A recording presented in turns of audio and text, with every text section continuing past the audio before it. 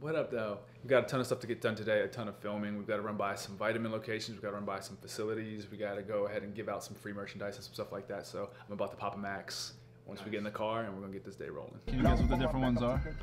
No. Yeah, Can you guess what these are?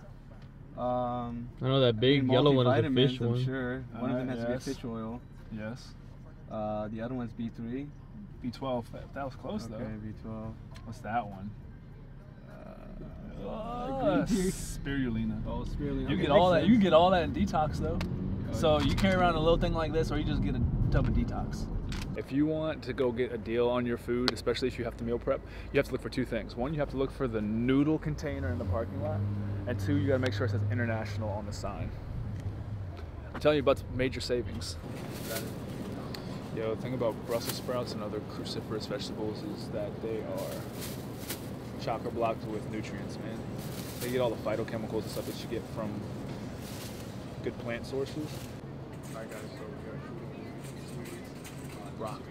Yeah, some of the most nutrient-dense protein out there is organ meat, especially like liver and stuff like that.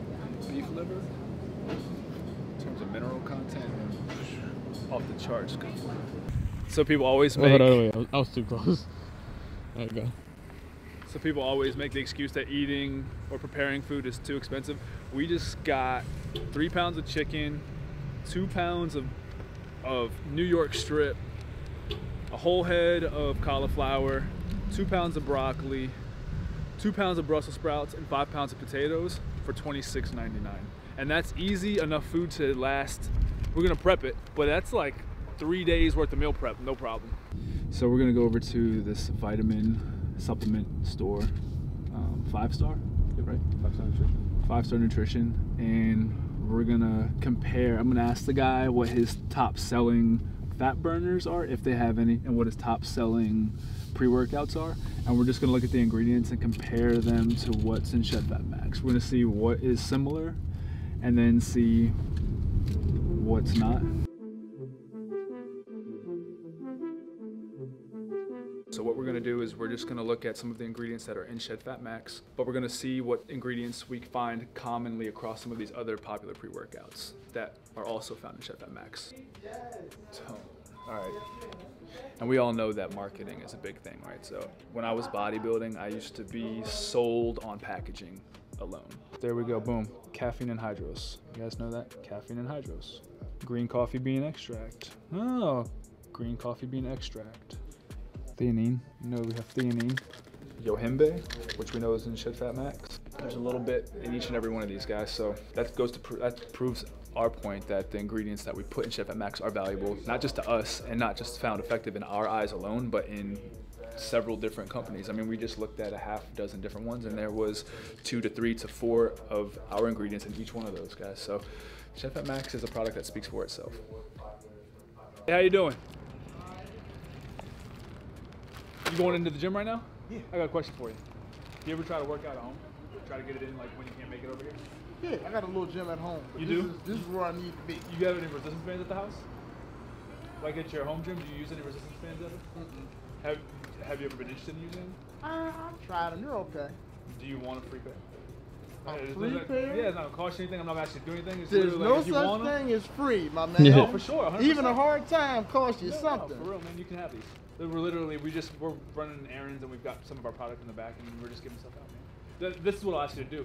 Do you ever get on social media? Of course. Follow us on Instagram. That's her right there. Yep, go. Okay. There you go, man.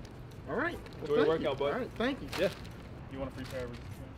I'm not gonna ask you to do anything for you. It's like no cost, no catch. It's not like you gotta do 100 burpees or anything. Yeah. I just want to give you something. We're riding around doing errands. We work for an online fitness company. Okay. And you can follow us if you want. Okay. At Workout Routine or at SFDaily Kitchen. Those are our 2 biggest. All right, appreciate it. Yeah, enjoy your workout, man. Yeah. Yo, explain to YouTube what you're about to do. We're getting ready. Well, I'm getting ready to do some meal prep for myself for this week. So a lot of people, I think, struggle with meal prepping because they get confused on like how they can be efficient with it. So I'm just gonna try to share a little bit of my knowledge and some tips that I have incorporated into meal prepping that hopefully other people can use.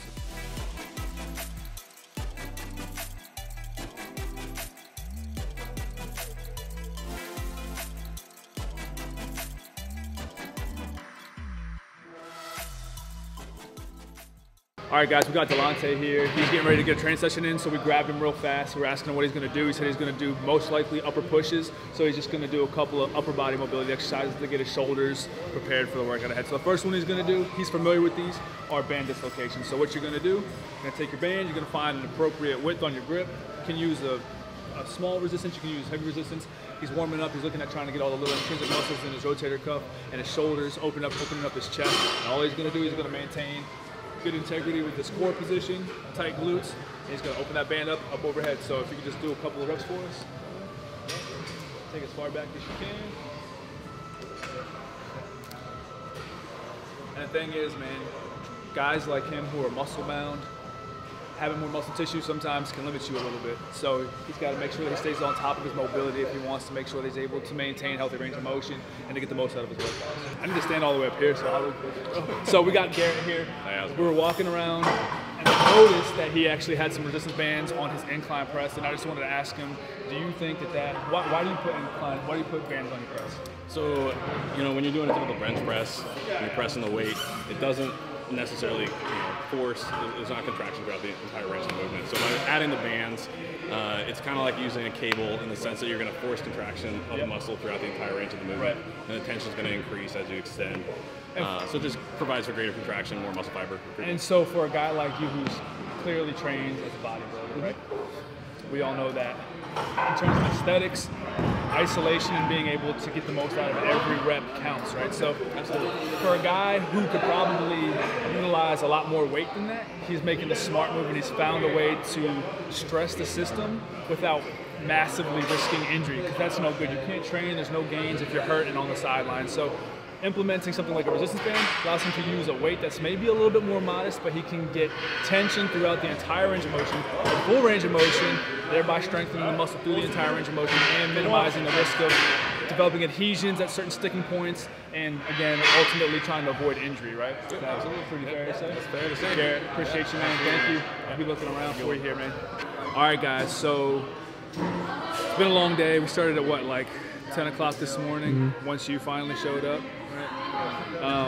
It's now 7:30.